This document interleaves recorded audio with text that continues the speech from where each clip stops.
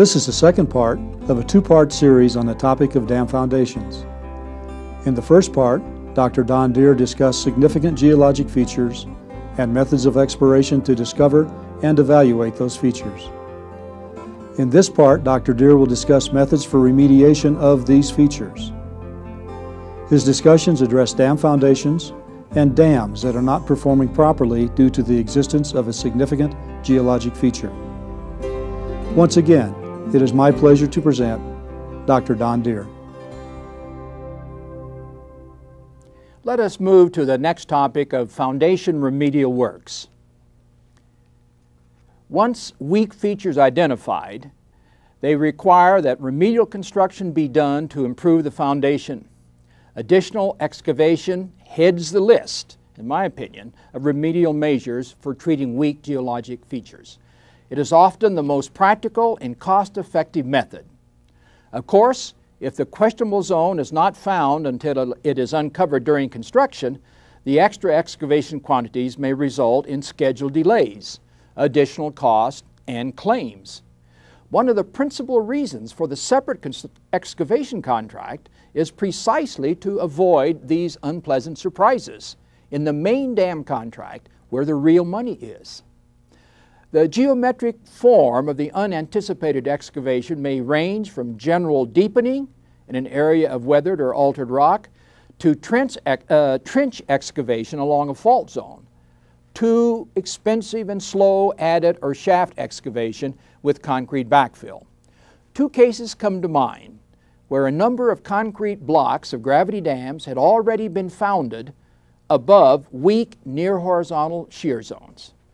The seriousness of the problem was recognized and several possible remedial measures were examined to determine the most feasible from the viewpoint of providing an adequate safety factor against sliding, of lowest cost and least schedule interference, and of less interference to the construction of the remaining dam blocks. Decisions were made to excavate a number of tunnels under the existing blocks along the shear zones and backfilling them with concrete to serve as shear keys. The objectives were achieved and the dams now have several years of successful operation. In examining the different solutions, the design team must be resourceful and should include specialists in engineering, geology, rock mechanics, structural mechanics, and construction planning and contract administration. The second remedial work that we will talk about is consolidation and curtain grouting. Grouting is no stranger to any dam engineer or geologist, as it is done at every modern dam site. I am bringing it up to discuss a number of recent improvements that have been made in some of the procedures. Drill holes for grouting are now made in the majority of cases with rotary percussion drills rather than with rotary diamond drills. The advance rates are up to 5 times faster with similar lower cost. Down the hole drills of 3-inch and 4-inch diameters have been used on a number of projects. Grout mixes of neat cement or cement with bentonite additives have now been mostly replaced by thicker and more dense grout mixtures of around 0.75 to 1 water to cement by weight, with about 1/2 to 1% of super plasticizer to reduce the viscosity and yield point. The hardened grout is denser, stronger, and more resistant to chemical and mechanical deterioration. A single grout mix is commonly used throughout the grouting of a project, instead of starting with a thin mix and then progressively changing to thicker ones. Lower injection rates, as low as 2.5 to a little over 6 gallons per minute, that is 600 to 1,000 liters per hour, are sometimes specified. That is to give a uniform grouting to the rock. Pressures are often allowed that are higher nowadays than those that would formerly be used. And they are controlled in many of the recent dams together with the volume of grout by the Lombardi-Deere GIN method, GIN meaning grouting intensity number. The following brief discussion is divided into consolidation grouting and curtain grouting. Consolidation grouting, also called blanket or area grouting, consists of grouting on some predetermined grid pattern to a shallow depth in the range of 20 to 35 feet. The grid spacing for the primary holes may range from about 12 to 24 feet. Secondary holes may be drilled and grouted in the center of the grid as mandatory holes in the specifications or as required if the grout admission of an adjacent primary hole exceeds a specified quantity. Similarly, tertiary holes may be added as needed where the secondary holes have large grout admissions. Consolidation grouting accomplishes two things.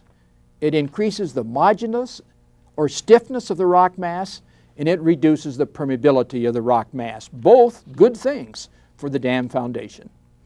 By filling the more open fractures and joints completely, or almost completely, and the thinner fractures partially, the grouting homogenizes the foundation rock, leading to less settlement of the dam and less underseepage. Consolidation grouting is required for almost every concrete arch dam, for most concrete gravity dams, and for some embankment dams, depending on the dam height, the foundation type, and the philosophy of the dam designer.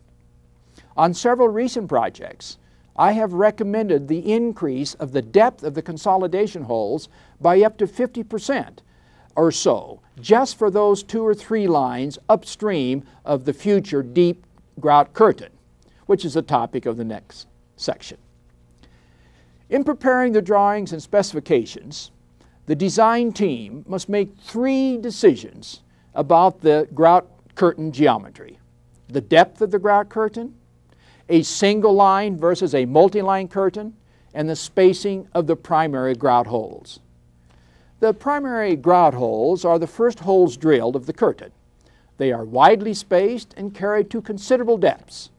I prefer to drill these with core recovery and with Lujon permeability test, but only a few of the primary holes, about 1 of each 4 or 1 of each 5. These should be drilled to a depth of, I feel, about 1 H, where H is the future hydraulic head above the foundation grade at the point in question. These primary exploratory holes are grouted, and the results of these, plus the results of any original design exploratory holes in the region or in the immediate area, are examined to arrive at the depths of the remainder of the primary grout holes. Now, the remainder of the primary grout holes would not be core drilled, and my recommendation that they not be tested for Lujon permeability. I think the grouting results give us the information in themselves. The depth of the primary holes, other than the exploratory primary holes, is frequently in the range of 1/2 to 3/4 of the hydraulic head. The depths of the secondary holes will depend on the grout admissions for the adjacent primary holes, but usually will be somewhat less. Similarly, similar procedures are used for the tertiary and quaternary holes and for the quinary holes if needed. At most rock foundations, the single line curtain is employed. Where poor rock quality exists, a triple line curtain is commonly used to reduce the erosion and the piping potential. Upon occasion, a 5-line or 7-line curtain has been constructed with the final 2 lines of microfine cement or of hard, durable chemical grout after setting. With respect to the spacing of the primary grout holes, the range is about 20 feet to 40 feet. After the primary holes are finished in an area, the secondary holes are split spaced between the primaries, and the tertiaries are split spaced between all the others, as are the quaternaries if needed. If quaternary holes were used, and if the original primary hole spacing were 40 feet, the final spacing after the quaternaries would be 5 feet. In the areas of quaternary takes or admissions greater than specified or desired, then additional quinaries would be drilled, resulting in a 2.5-foot final spacing, and occasionally even a few additional holes. In scoriaceous, highly permeable lava, in karstic limestone, or in sandstone or other rock types with very open, very permeable joints, my philosophy is to provide a triple line curtain. The outside lines are grouted first through the primaries, secondaries, and tertiaries to act as barrier lines or confining lines for the grout injected in the central line. The final closure or final tightening of the rock may require in this central line up to quaternary or quinary holes. My final comment on grouting is to say that I have found the trend of employing field computers to control the grouting rates, quantities injected, and grouting pressures to be very welcome and of value to the grouting engineer. Grouting statistics can also best be displayed and stored by the computers. In lieu of grout curtains, cutoffs may be used to reduce seepage below dams, where 1, the rock foundation contains so many voids or fractures with clay that the efficiency and permanence of the grout curtain is brought into question. Or 2, if a layer of permeable sand and gravel occurs below an embankment dam. Slurry trenches have been used below earth embankments where the dam is not too high and where the permeable layer to be cut off is shallow, say less than 60 feet. A wide trench with sloping sides is excavated by a drag line and is supported by a thin bentonite slurry. The excavated alluvium is mixed at the surface with some additional bentonite and perhaps with some more clay and silt, and then is redeposited in the trench by the drag line. The result is a cheap, low permeability, low density cutoff. One can see why this type of cutoff is seldom used below high dams. Concrete panel walls of 2.5 to about 5 feet in thickness of cast-in-place concrete trimmed into a vertical slot filled with bentonite slurry is a popular type of cutoff below high embankment dams. The excavation of the trench is by an elongated clamshell working between surface concrete guide walls. The wall is excavated in concrete backfilled in alternating panels. Depths of alluvium of up to 200 feet or so have been constructed by this procedure. Some designers prefer a very low strength concrete backfill called a plastic concrete in an attempt to match the modulus of the alluvial foundation so that under the weight of the dam, the settlement of the wall and the settlement of the alluvium will be similar. Others prefer a moderate strength concrete of perhaps 1,500 to 2,500 psi. Good experience has been reported for both types of concrete. Backfilled overlapping tunnels have been used a number of times to construct a vertical concrete cutoff wall. The wall may be constructed from the top downward or from the bottom upward. After the first tunnel is excavated, it is backfilled with cast-in-place concrete, and the second tunnel, either above it or below it, is begun, backfilled, etc. The type of cutoff is used in poor rock or dry alluvium or other soil. Excavation of the tunnels may be by hand, by small mechanical road headers, or in some cases by light blasting. Trenches may be excavated in sections by the more exotic means of hydrophrase or high-pressure water jets. The secant overlapping method has also been used to construct vertical cutoff walls. In this method, alternate drill holes are drilled in concrete backfilled. The infilling drill hole is then drilled between the first two holes with care and difficulty to assure several inches of overlap. The drill hole diameters may be in the range of 18 to 30 inches. My own experience with cutoff walls includes concrete panel walls through alluvium with boulders. 3 cases. Overlapping tunnels constructed both from the bottom up and from the top down. 3 cases. One in friable sandstone, another in karstic limestone, and one in a complex volcanic sand, scoria, and weathered andesite. And secant wall, 1 case in scoria and weathered lavas. Moving on to the topic of drainage. Drainage control in the foundation is an essential for dams. Concrete dams customarily have 1 or more grouting galleries close to the rock foundation for grouting the rock. The grout holes are drilled from the upstream part of the floor of the gallery, with the drill holes angled 10 to 15 degrees in an upstream direction. The gallery also serves as a drainage gallery, with the drain holes drilled from the downstream part of the concrete gallery floor, with the holes angled at 5 or 10 degrees in a downstream direction. The drain holes may be from 3 to 4 inches in diameter typically, and are spaced at 10 feet to 25-foot distances. The lengths of the drain holes are similar to those of the grout holes, or somewhat shorter. The holes should be provided with a rigid plastic pipe outlet with fittings to allow the valve to be closed and the water pressure to be measured when desired.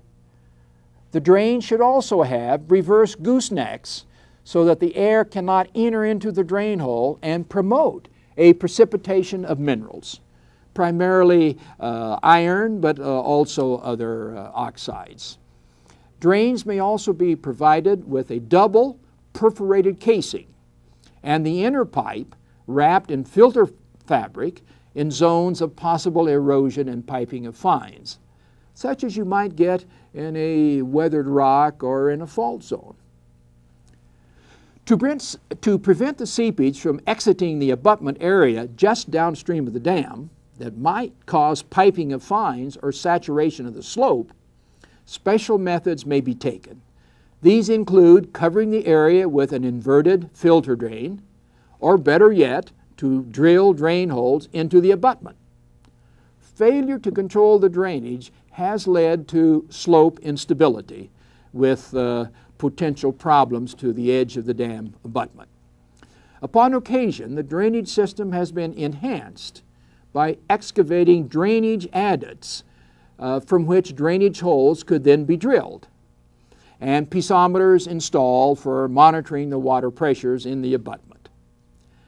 Would any of the panel members like to comment on the methods of remediation that I have covered? I know that a lot of you have good experience in this. Don, in addition to the consolidation and curtain grouting that you mentioned, I think it's probably important to talk a little bit about the contact between the foundation and the dam to be built, and the need to treat that surface with such things as slush grouting and dental concrete. I know there's lots of examples of problems that have arisen because that area didn't get properly addressed when the dam started being built. Well, I think this is certainly true, but I also have a little hesitation about the slurry grouting of the surface. I think sometimes that those are so thin that they are very, very weak, and as the material is being placed and compacted above them, if this is an earth embankment, for instance, that they might loosen. And I do recall on one large dam where the consulting board was visiting the project, and we saw water flowing out at the contact between the earth and underneath this little thin layer of grout. So we had them excavate several trenches so we could look at it, and it was a severe problem. They just simply had not been able to get the nice sealing that they wanted and have it be preserved. My own particular feeling about placing a covering is to use concrete sufficiently thick that it does allow soil to be placed above it and the dam to be started if it's an embankment dam. And there are a number of projects in recent years where the quantity of concrete, we don't call it dental concrete because that gets bid at too high a price. We simply call it a smoothing concrete, let's see, another term that's been used, a homogenizing concrete, a leveling concrete. It's to put in so that when you walk away from it, you have a minimum of 6 inches, and in lots of areas up to 12 or even 24 inches. And you have improved the surface. Not only do you have a contact that's going to remain as a contact, but you can now place the rest of the dam in rapid high-speed mode.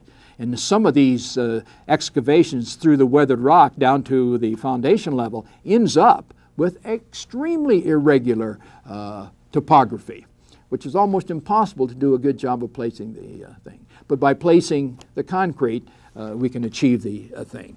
I think that's a good point, and I'd like to move on and see if Jim has a comment on this. I have a question. A question. You mentioned your preference for grouting. Do you have a preference of percussion drilling versus core drilling for drainage? I would say the answer is yes. I probably have gone with percussion drill holes more often with ones that have been done by rotary drilling. And the reason is they are so much cheaper. You can put 5 times the number of drain holes if you do it by percussion drilling. So you can actually bring the spacing down to 5 feet if you wish, or 3 feet. Now, in a number of dam sites, the agencies have a policy of putting the drain holes in with rotary drilling. And I think they are probably getting a superior job. But I really wonder if we don't get the same benefits from the more closely spaced percussion drills. Obviously, it's a little bit on what the contractor has available, particularly if you're coming in to do some remedial work and you have to get into a drainage and you need a drill or something that you can get the hole in. But I think your point is well taken, and it is certainly one that engineers differ a little bit on. Their philosophy may be somewhat divergent.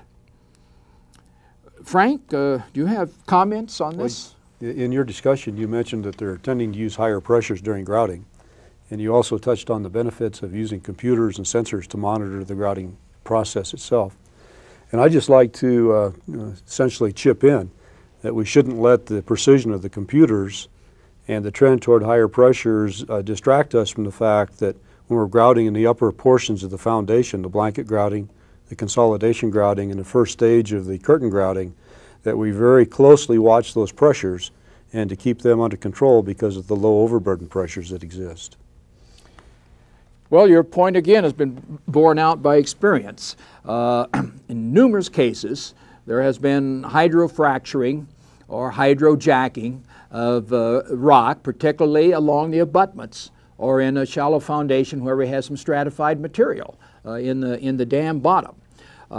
It is surprising in massive rock, a normal, let's say a granite with the normal amount of jointing, the very high pressure that you can use with surface consolidation grouting and not see any lifting or any damage whatsoever, but a very good percolation of the grout throughout.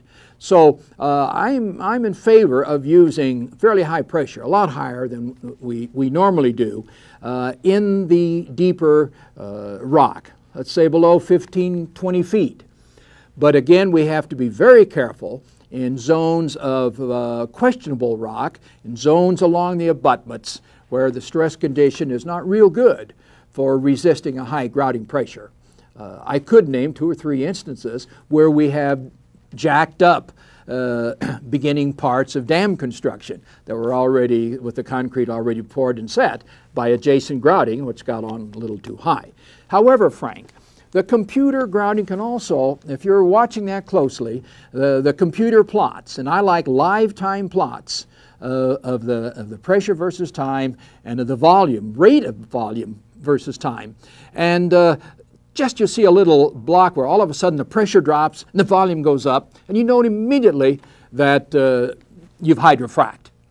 And then you can reduce the pressure. If you try to keep grouting that same pressure, it often goes along the same, and then another hydrofrac, and then another hydrofrac. But as you say, you ought to start off with pressures that are not too high to induce that. I think the point is certainly well taken.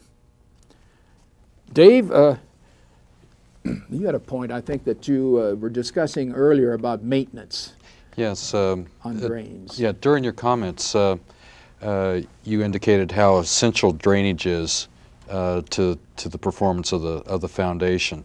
That the Bureau of Reclamation has used drainage as a defensive measure for the dams, and leaching from the upstream grout curtain and from the parent rock tends to reduce the efficiency of the drains or plugs the drains. And I believe that drainage really needs to be maintained in order to continue to verify the performance of the foundation and of the grouting.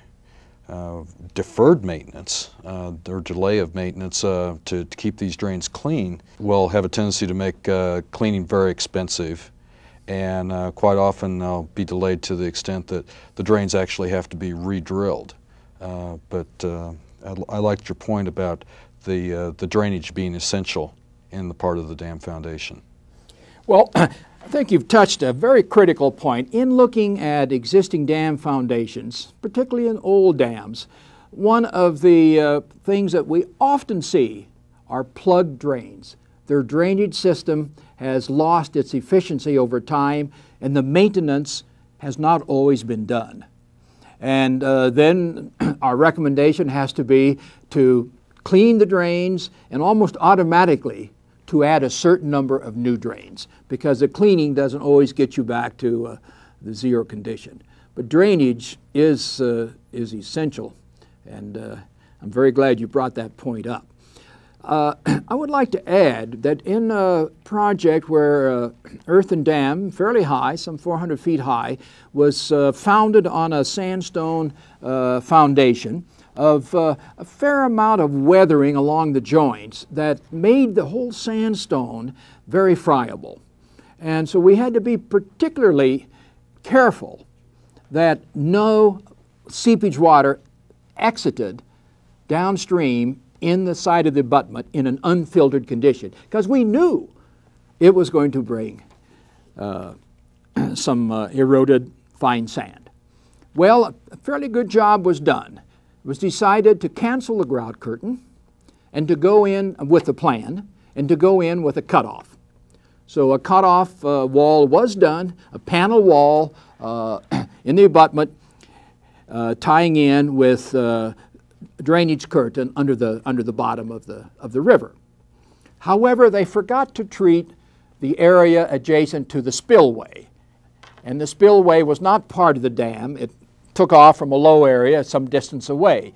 And while visiting the site some 2 or 3 months after the dam was in the filling stage, they took us to see a wet spot where they had controlled it by literally pounding in about a 6-inch diameter white, I remember that very well, hardened PVC pipe. And that pipe was flowing half full of water. The most beautiful clear water you ever saw.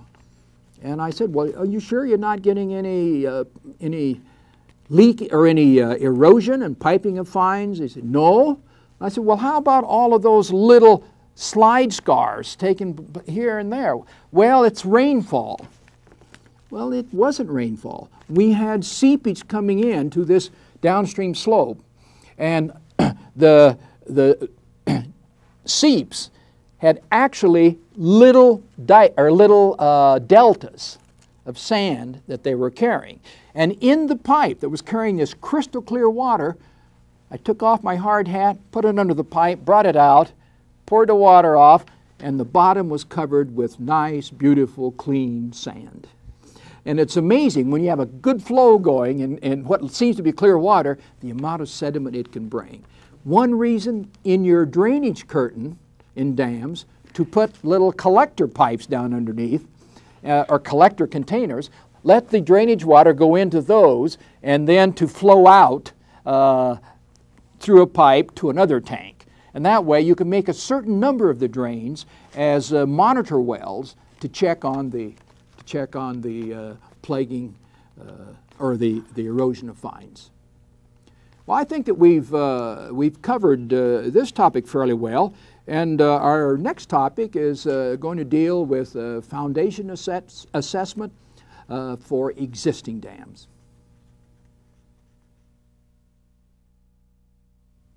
I now would like to talk about foundation assessment of existing dams.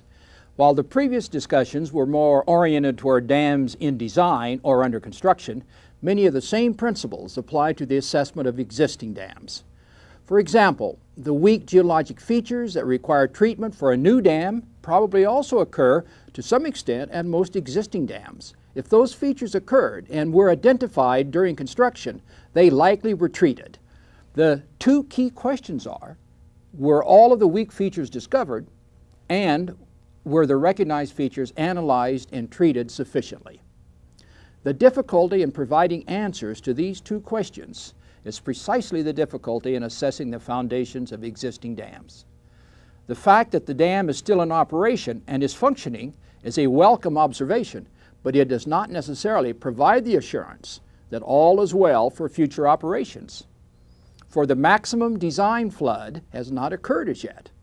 Second, detailed inspection may indicate that the dam and its foundations have not performed flawlessly, as indicated perhaps by cracks in concrete, seepage and wet spots in the dam and abutments, and drains in a plugged state.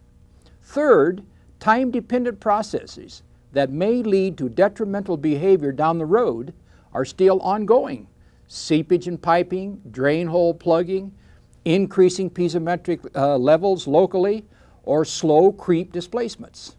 The background study for an existing dam differs in several ways from that for a new dam. They both would include studies of regional and local geology, but the site inspections would be different in that the reservoir would obscure much of the upstream geology. But new exposures may be available in the downstream area along new road cuts and other excavations. Of particular value in the foundation assessment are records of the original design exploration in the form of boring logs, rock cores, geologic maps and geologic profiles, together with a foundation design report. The plan and specifications must also be made available for the study. For some very old dams, these documents may not all be available, which creates a hardship in dam assessment. Of equal value are the records of construction. These would include construction photographs, excavation records, grouting records, design and construction memos, and change orders, and the as-built drawings. Again, if not all of these are available, the foundation assessment will suffer. The history of performance of a dam may provide vital clues. The records of visual inspections and instrumentation records may be the keys to the historical performance of the dam and its foundation. Time plots of the data are helpful in recognizing trends and correlations with temperature, reservoir level, or rainfall.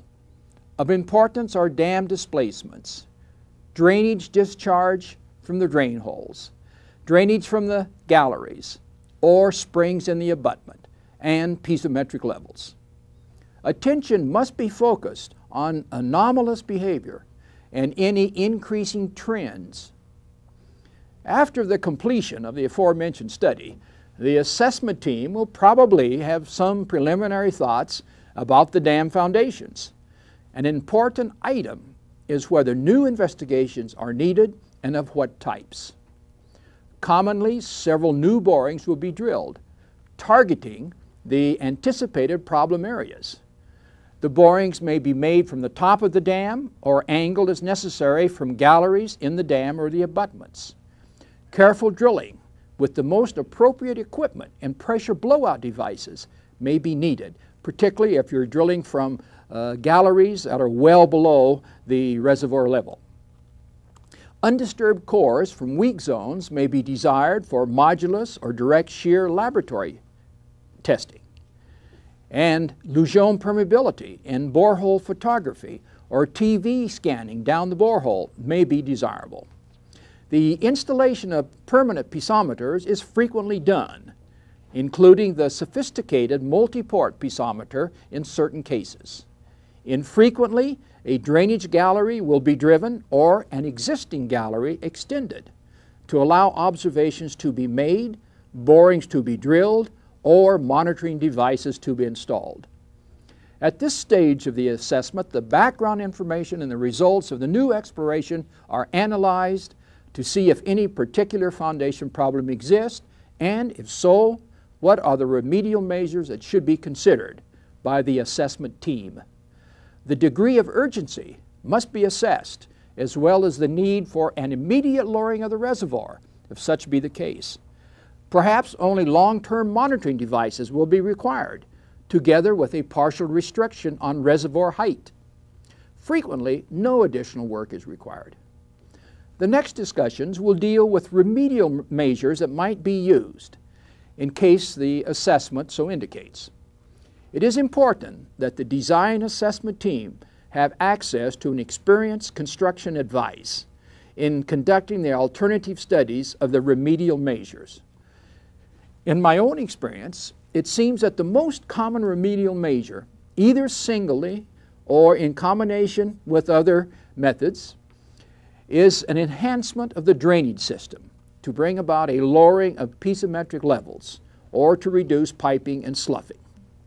Enhancement methods have included the following: cleaning out of the pumping sump and providing standby pump and emergency power sources, cleaning out drain holes and adding new ones, excavating a drainage gallery or extending an existing one, drilling long drainage holes from the surface into the abutments, and covering seepage areas with an inverted filter.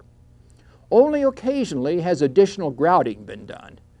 In a few cases where drain holes have had increasing flows and have indicated sediment transport, the holes have been grouted and new drains drilled. In others, the grout curtain was reinforced with new grout holes where it was suspected that the grout had deteriorated or the clay had been washed out. In limestone particularly, where the clay has been partially eroded by the leakage water passing through solution cavities, regrouting has been carried out, both to reduce seepage and to prevent further enlargement of the cavities by erosion of the infield soil that could threaten the dam by the occurrence of a sinkhole. Where sliding resistance or overturning resistance is judged to be insufficient under maximum design flood, either along a weak subhorizontal zone in the foundation rock or at one of the construction lift joints of a concrete gravity dam, high-capacity grouted steel tendons have been installed and post-tensioned to increase the vertical force on the dam. The steel tensioned anchors are often needed for dams where the spillway capacity has been found to be inadequate and the dam could conceivably be overtopped. A number of concrete gravity dams have undergone this treatment, as well as having the spillway capacity enlarged. Where leakage or piping has been observed in abutments, concrete cutoff walls have been chosen in some cases as a treatment to be carried out, rather than additional grouting or drainage. While the time and cost of installation of a cutoff wall may be greater, the security given by the wall should be superior to just grouting. Different construction techniques are available, as noted previously, and the choice of the type of concrete wall to be installed depends on several factors, including the reservoir level at the time of the remedial construction work, the availability of the specialty contractors, and the preference of the designer and the construction team. Stability berms of compacted earth, gravel, or rock fill have been used numerous times to increase the stability of either the downstream or upstream slope, or both, of an earth embankment. Weak foundation material is most often associated with the slope failure. In some cases, the berm is needed when the height of the dam is to be raised. A few concrete dams, both arch and gravity, have been buttressed by concrete or rock fill following cracking and leakage during their first filling. I would ask the panel members to comment on their experiences with respect to investigations, assessment, or remedial construction for existing dam. Don, when you've got holes drilled in a dam foundation to collect samples, there's often a tendency to put too much instrumentation in without a thought to just exactly what that instrumentation is going to tell you. I think the instrumentation that you do put in has to be specifically designed to answer a question, and so you need to know what those questions are first, then pick your instrument to give you the answers to those questions. Dwayne, I again agree wholeheartedly. I think a number of dams have been over-instrumented to collect data, and many times the data goes into a file system and is not really used because there's so much of it that may not be pertinent. So they think, well, we just have it for the record. As you say, it is much better to identify what the potential problem areas are and to get the instrumentation in that will give some answers to questions that you might have. Don, you know, we've talked about explorations for new dams and for the existing dams here. And it's been my experience that in the existing dams, the tendency kind of is to go with the data that you have in order to try to make the assessment and make the decisions. And I guess I would like to emphasize that when the public safety is at issue and when you're trying to assess what a problem is and determine what's going on, that a lot of times the exploration has to be done regardless of the effort it requires and the cost that it requires in order to do it. Again, I think the point is extremely well taken, and I've known several instances in where it was judged to be necessary to lower the reservoir level. If this is a hydro project, this is a very serious monetary consideration, and it even could get into public relations problems and regulatory problems. But on several instances, it has been deemed to be necessary, and it had to be done. As you say, you must make your case and stick with it and convince the owners that these things have to be done. Don, I think one of the things you brought attention to was the need to pay attention to anomalies in the dam's performance. Over the long term, I believe that we can become complacent with the performance of a structure, the monitoring that is going on. And independent review or new eyes can help pick up changes in that performance and I believe are critical to the long-term assurance of the performance of the structure. And I think that programmatic emphasis needs to be placed on the value of independent reviews or that new look. Yes, well, I think those are good comments.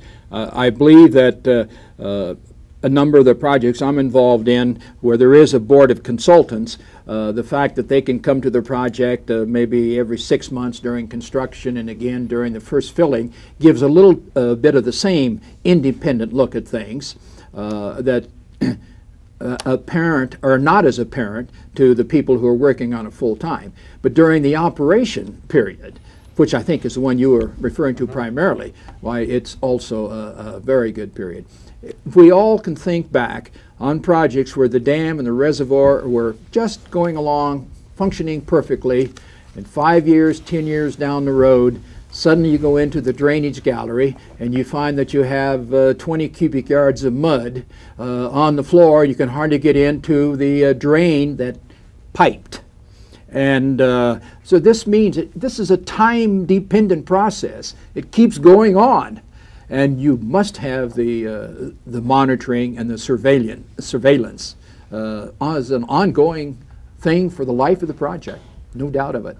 I appreciate that comment, Dave. I'd like to reiterate and sort of reinforce what Dave said with respect to assessment, new eyes. Sometimes when we routinely take measurements on instrumentation, we don't really stop to think what it is that we're taking and interpret what we're looking at. And we look at the overall perspective of what the trend of the data is. And sometimes if we just look at a short period, that trend may be that there is nothing being changed. But if we look more closely at what that particular instrument is supposed to be telling us and look at all the data that is in the file and not just a segment of it, then we find that there's a different story. So the perspective with respect to new eyes, the new eyes, the fresh eyes would then undoubtedly look at the entire record, and it's good periodically to have somebody different look at this, not only from the perspective of an independent evaluation, but also with respect to inspections that are done routinely. So this is really an important feature, and I know we have one situation where this happened and it wasn't recognized that something was going on because the narrow time was being looked at, and once somebody recognized this, the new eyes, an analysis and evaluation was done, and it was determined that the dam was actually moving, and lots of money had to be spent to remediate that situation. I think that's a good example of new eyes looking at the data and looking at the data over a period that is sufficiently long to allow you to judge things that are happening on a yearly basis and not necessarily on a month-by-month. Jim, you had a comment. Yeah, I'd like to add a little bit to the use of a board of consultants. This is something that TVA has been committed to for over 35 years. Our board meets once every 6 months and reviews at that point all the projects that are at whatever stage, be it design, construction, maintenance, operation, anything that relates to public safety and where issues are presently being undertaken. And we found that it serves two purposes. One is to keep us sharp, because we have to present to the board every 6 months the details of things, looking at the whole forest and not just the trees. And secondly, it brings an independent judgmental review that we feel is based on the highest level of experience to the projects and preserves the public interest in terms of safety and everything else in the public domain. And I feel very strongly that it's enhanced the integrity and quality of our projects through the years. The independent look is just extremely important. As an independent consultant, I couldn't agree with you more. Gus, I think you were going to tell us a little about some cutoff experience that you've had. This really plays a role into the proper type of remediation. Once it's identified that there's a problem, and in particular with a seepage problem, what is the correct remediation measure to implement for that particular situation? And we had we had one situation where there was a difference of opinion, but what ended up happening was a partial slurry wall was put in to address a seepage condition that was causing some potential piping in the one end of the embankment. And so it was attempted, and it turned out that it didn't work. And then a different set of eyes, again, as we mentioned before, came in, evaluated everything that had been done, and disbanded with a cutoff, but then addressed it by an elaborate drainage system to control and monitor the seepage. And this worked very well and has been in operation now for about 2 to 3 years, and there are no problems. So it's just a situation where the proper assessment needs to be made, and as you mentioned earlier, with respect to all the various disciplines involved, to bring all those people together to discuss the necessary remediation. Well, thank you for all of these comments on this particular topic. I think that they've added to the value of this session very much. In completing my presentation, I wish to thank the Interagency Committee on Dam Safety for inviting me to make this video. And special thanks are given to the panel members whose comments have enhanced the breadth and the depth of my presentation on dam foundations. And finally, to the production crew that have helped in making this a most pleasant experience.